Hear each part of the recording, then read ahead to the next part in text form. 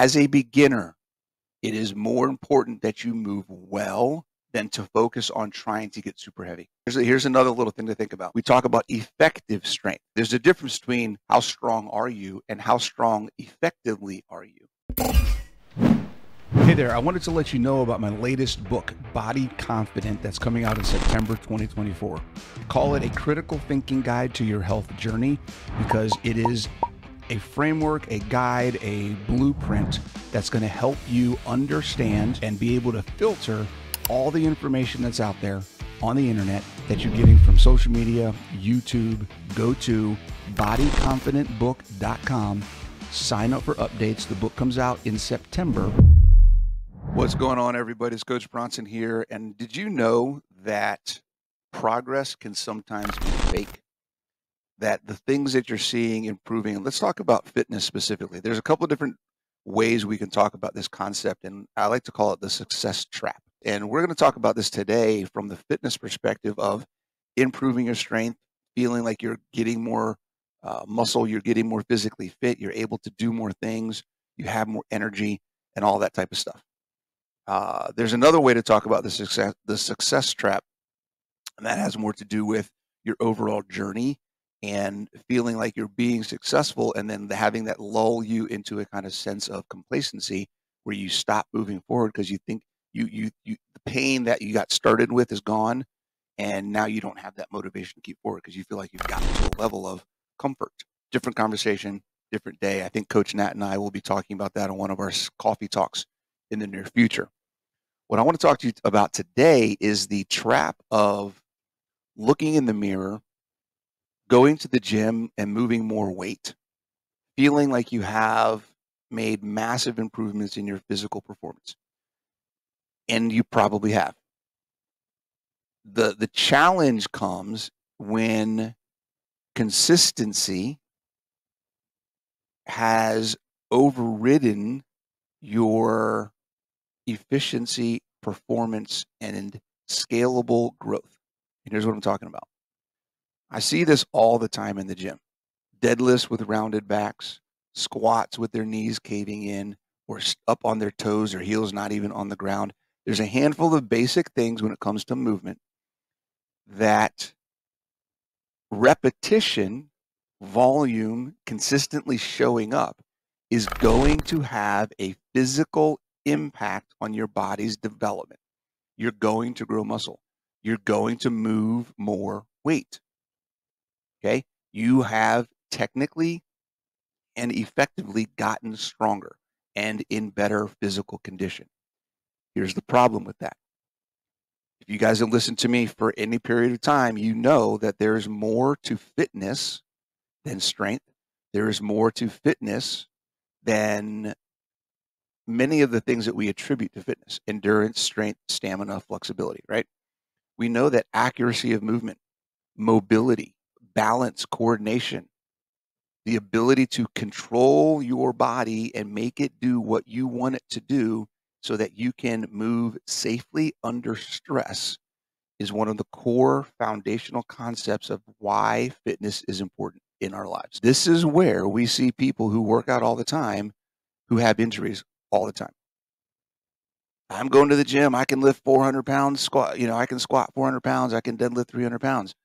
My shoulder hurts all the time. My knees hurt all the time. My back hurts all the time. My neck hurts all the time. The injuries that we see from people who show up consistently and look the part are because they are not living actual fitness development. They are focusing on looking good, being big and strong. Okay? If you want to improve your quality of life, your physical freedom, you have to understand that there is no shortcut to the process. It is going to take time because you are not just focused on going heavier. Going heavier, there has to be intensity. There has to be a line. And if you guys have watched any of my videos on technique versus consistency versus intensity, you know that you have to push that line over technique sometimes in order to move the needle forward. But going over the line of technique should never be the priority or the consistent focus. There needs to be a balance. You want to push so far that you lose the technique to the point of, that's enough for today. The intensity brought me to the next level. I'm going to practice that intensity until I can get my technique to match where it needs to be. Then I can push the intensity again. Now I'm going to push my intensity so my technique goes down. Now I got to work at that intensity until my technique comes up again. And then you're climbing the stairs. Technique, intensity, technique, intensity. That's how it works. Okay? Don't go to the gym and see these people lifting a lot of weight. Don't go to watch social media and see all these jacked individuals, six packs, super lean, and think that that is what you're looking for. Most of them can't move their body. Most of them are in pain a lot of the time. They have issues. They get hurt. They have aches and pains.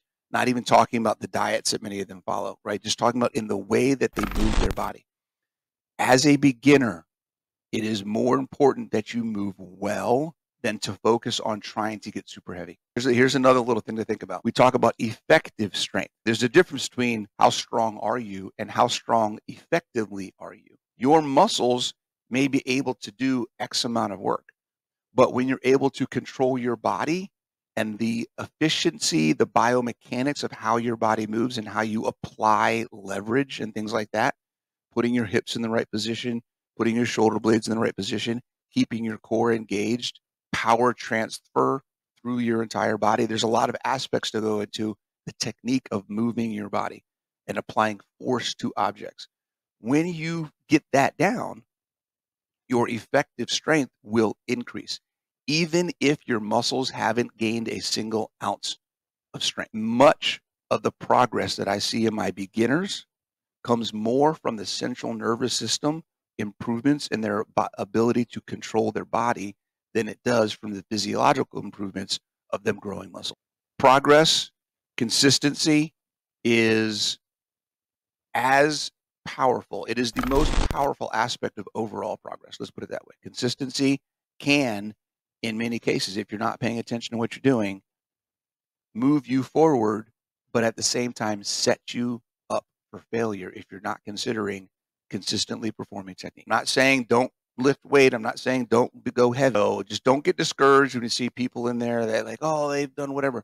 I've worked with so many people who come to me, especially when I own my gym, who would come into the gym and have to relearn how to do everything because they had no idea how to move, right? I've had 400-pound squatters come in and they were stuck. This is another aspect that maybe we'll do another video on, being stuck because you're not focusing on the technique of things.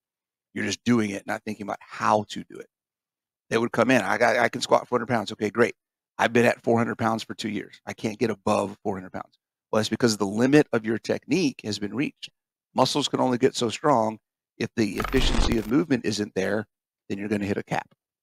So then we have to break them down. Oh, now I can only, learning the new technique, now I can only squat 250 pounds. I have to start all over again. The muscular strength is there. We're now teaching your body how to utilize that muscular strength more efficiently to create more power and energy transfer, power transfer, right? So when we teach the technique, it may take 3, 4, 5, 6, 8 months to get back up to 400, but now they're not capped at 400. Now they've got the technique. Now it's 450. Now it's 500. Thinking about the process and how well you do something has just as much an impact on your growth as consistently doing something has on overall performance. If you've been watching me for any amount of time, you know that the scale is not something that I really worry about when it comes to tracking progress and measuring health. Body composition, on the other hand, is a critical factor in breaking down the components of your body and helping us identify where we can make improvements in your fitness or nutrition to help your body function better. InBody USA has a product called the H20N that is an at-home body composition scanner that uses state-of-the-art technology. They have over 5,000 scientific studies that are published in the world using their technology. I highly recommend that you use it consistently and that you learn how your body composition affects and is impacted by the things that you're doing every single day.